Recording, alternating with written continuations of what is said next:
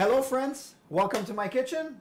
I'm Serge, and today we're going to do a little sample on steak frites my way. We call it petit filet mignon. It's super simple, really easy to do, but at the end we'll add a little twist just to upscale your skill level, where we're going to add a Béarnaise sauce. Oh yes, baby. Petit filet. We're just going to put salt, pepper, a touch of olive oil, and my famous garden thyme. This is lemon garden thyme. Very fragrant, and it's got a little hint of citrus. Pepper. We use a Maldon Salt. I love that stuff. And olive oil. And today, the way we're going to be cooking this, it's bulletproof. We're going to do it sous vide. For me, the perfect temperature is 130. It's about medium rare. If you want it higher, go for it, but I don't have the budget to buy a sealing machine. So we grab the little Ziploc, and then we grab a laundry pin, and then we just slide it in. You push it in, seal it, so it goes under the water. You gotta make sure it's under the water, just like this. And then we have one here ready to go. It's about an hour and a half. But the magic of this is you put it inside, and then when you are ready, you are gonna sear it. Alright, so basically now, I don't know why we call them French fries, because Belgium people invented fries, so it should be Belgium fries. But today we're going to stick with French fries. Let's not complicate things. So basically I was spoiled enough this year to have 3 types of potato. So this is more like waxy. It's like a Yukon Gold. I have one Russian. This was very lean in my garden this year. And then a red potato skin, and crazy enough, I had one little patch that I put one of these, and I had maybe 12. The crops was not big, but they are so pretty.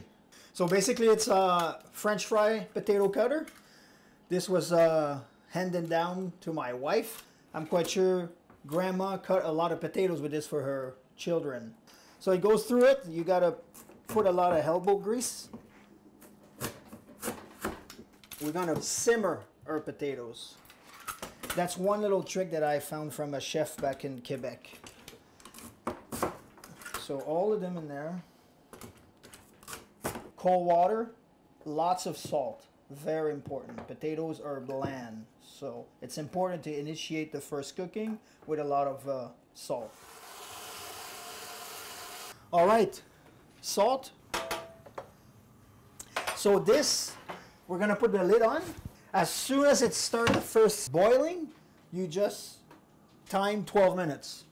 And then we're going to drain it, and you don't rinse them out. You need that starch. When it comes to that point, I'll show you the potato. It turns into like a starchy and it breaks apart. So when you deep fry them, the oil goes into those crevices, and it's just like crispiness heaven. All right, guys, at this point, we're just going to prep our Béarnaise sauce. So we're going to grab 2 egg yolk and clarified butter. So crack your egg always on a flat surface. Don't go on the edge of a bowl, because that way when you crack it, the eggshell might end up cut. I did the wrong thing. 2 egg yolk, we're going to crack it on a flat surface. Very important. Don't crack it on the side of the bowl, because you're going to end up with eggshell inside your yolk there. That's a big no-no, according to Jacques Pepin. See, I did the same thing again. Just switch the whites out of there. It's supposed to be like this. We need the big bowl for the egg yolk. Same thing, flat surface. I almost did it again. There you go. And a little dash of water, just to make it, to start it up. We're just going to put that aside for now. And a Béarnaise sauce takes a reduction. So basically we're going to make a Hollandaise sauce and add a reduction to it. We're going to grab a fancy little pot here. We have champagne, reusable bottle. We're going to reduce this à sec. À sec means it's almost dried. So wine, a dash of white wine vinegar, peppercorn. We're going to grab garden onion, just rough chop, because this is going to be strained. Yeah, you know the chopping sound, buddy. You like that, huh? But you can't have onion, buddy. So we're going to reduce this We just need like a tablespoon. This is going to be concentrate flavor. And that's what I give the Béarnaise sauce such a beautiful, awesome taste. And tarragon. Use fresh, just rough chop. You can go crazy, but this is the perfectness we want. It's almost dry, so we're just going to strain it and leave it for when we make her sauce. See, it was about 100 mil, 120 mil. It turned out to be what? 15? That's packed with flavor, guys. That's our base for our Béarnaise sauce. Okay, so look, now the potatoes are simmering. We're just gonna put this slow. Start timer, 12 minutes now. Next thing is we're gonna get our steak ingredients ready. We're gonna need butter, thyme. We're gonna save some for our French fries. And 1 clove of garlic. What I like to do is just smash it, leave it aside. So when we are searing our steak, we're gonna baste it with this. Like we're gonna put a lot of butter and it's gonna foam and we just baste it as it's cooking. And we just want a nice crust on it. We don't want to cook it more because it's going to be already cooked to the perfect doneness in the sous vide machine. Just medium high, not too high, because I like to use a cast iron pan because it keeps the heat. So the steak looks like this. I know it's not really appealing, but we're going to make it look prettier. We can save the juice to add it at the end here. Pat dry this. And then if you see here, I tied it up earlier with string, so when we cook it and sear it, it keeps its body. So make sure it's really dry, and then in the frying pan. The pan is smoking hot. A little bit of oil to start with. We're just going to put a lot of color on our meat first.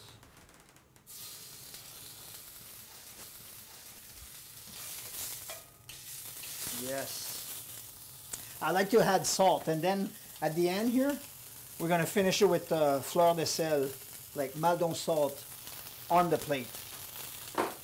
And we're going to add our tomatoes at the same time. We just want them to blister. We don't want to make them mushy. Yeah, see, this is what we want. It's coming. It's already splitting here. All right, see, this is what we're looking for. This is very nice here. We turn it around. And now don't judge, okay, guys? We're going to put a lot of butter. I don't want to see you guys saying, oh my God. Keep in mind, that's for the dog, I guess. I am French. The only thing with cast iron pan is the handle is really hot, so don't be a hero and grab it by hand. Grab a towel. This is perfect. So now we want that garlic and that butter. And this beautiful garden thyme. Yes. Goes in there. Thyme always makes that little singing noise. Perfect. There we go. That's what you want. Nice foamy. Our tomatoes are ready here. Oh, we lost one. That's for the chef. All right, so now we baste this for 30 seconds, a minute.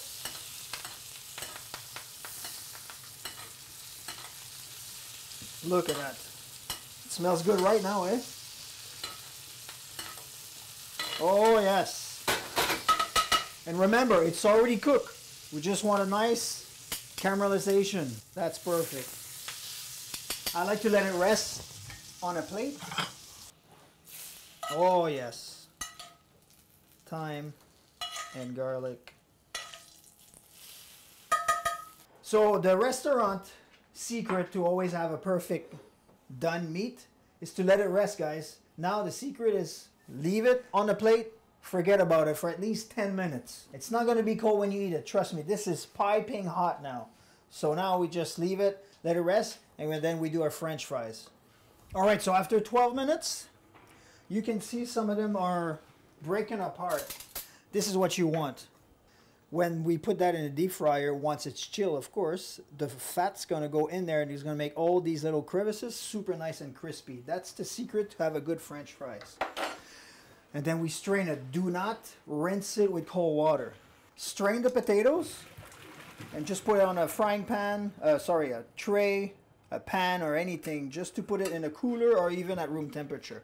So I know it looks wet now, but trust me, after a couple minutes, this is just going to be perfect for the fryer. Oh yeah, it's awesome. So at this point, we're gonna make our Béarnaise sauce. Look at the water here. It's not boiling. It's just sear. So it's just like little bubbly water. We're gonna make it sure it doesn't boil. We're not making scrambled egg. So on a double boiler, bain-marie, you have to babysit this. You just don't pick up the phone. Don't go answer the door. Don't pet your dog. You keep an eye on this. You just whisk, whisk, whisk. It should happen pretty quickly though. Yes. You're gonna see that it's like making a little sabayon. The egg yolk gonna thicken a little bit. See, it's already starting. Go like this. You see that? And it's gonna emulsify. Just like that. Perfect. It can go back. Oh, it's really hot. In and out. In and out. Don't stop. That's about a quarter cup. Let's wait your waistline here because it's a lot of butter today. Almost there. There you go. That's it. A little bit more butter. Come on. Live a little. So at this stage, we're going to add the reduction. We're going to shut the bain-marie off. There we go. Here's a reduction. We're going to start with half and then taste it because it might be too strong. Just to keep it warm, we'll go here. Quality check. Yeah. Let's go nuts. This, salt, pepper. Oh, this tastes like school. In school, that's one of the first sauce you try to master, and we made this so many times because I screwed up so many times. And our tarragon that we harvest ourselves. That you need a lot. That's what makes Béarnaise such a great sauce. And there you go. We put that aside. If this gets cold, do not reheat it. It's going to coagulate. I would just grab a dash of water and then warm it up again. But when it hits the hot steak, it's going to be perfect. There you go. Look at this. French fries time. So as you know, we already cooked those for 12 minutes. Basically, this is going to be the final stage here. We're going to put that at 375, which is already preheated. We're going to deep fry it for like 4 minutes, 5 minutes top, till they're golden brown. So see you in 4 minutes. Remember to shake it as soon as you dropped it in. You don't want them to all stuck together. So while the French fries are cooking, we're going to amp up our French fry game here. Again, thyme. Just pick the leaves. And then you make sure they're all individual, no stem. And it's so good when it's fresh like this. And the salt we're going to be using is going to be Maldon Salt in there.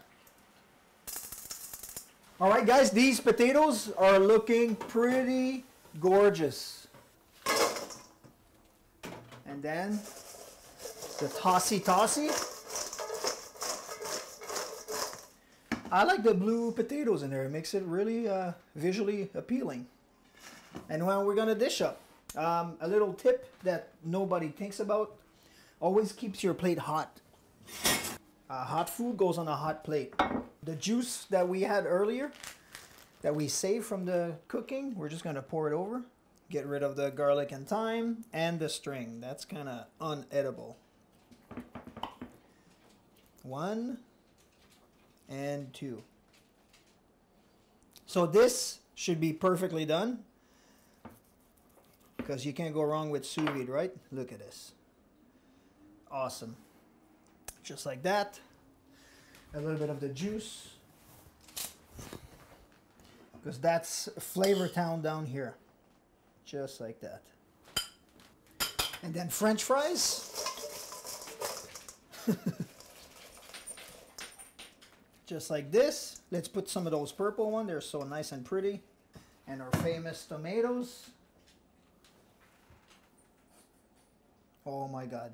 And then the Béarnaise sauce. Somebody's going to get spoiled and have a lot of sauce on their steak. A little bit in the back and a little bit in the front. Finishing salt, like I mentioned earlier. And again, we love pepper. And there we go. Yes. Bon appetit.